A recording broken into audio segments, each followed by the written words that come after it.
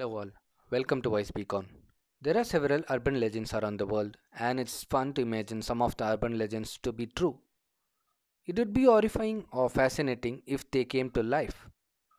Many will be scarier and even impossible to believe. One of such is called Goatman of Maryland, an urban tale ranging back to the 1950s. Let's get into the video to find about him. Goatman of Maryland is a legendary half-goat, half-man creature that has the head and hindquarters of a goat and the body of a human.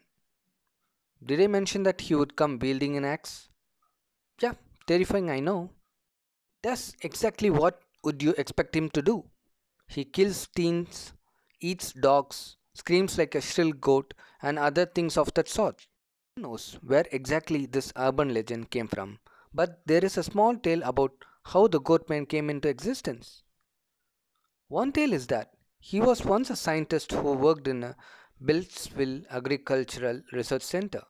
He was working on experiments using goats, and one day the experiment backfired and he was mutated into a half goat creature called the Goatman, and he craved a thirst for blood.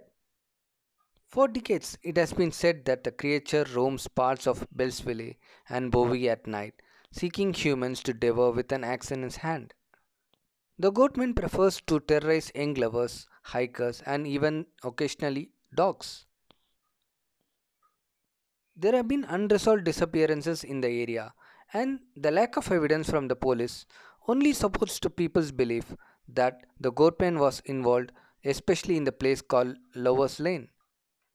The first appearance of the Goatman was in 1957 and was shortly followed in 1962 when he became the lead suspect in the murder of 14 hikers.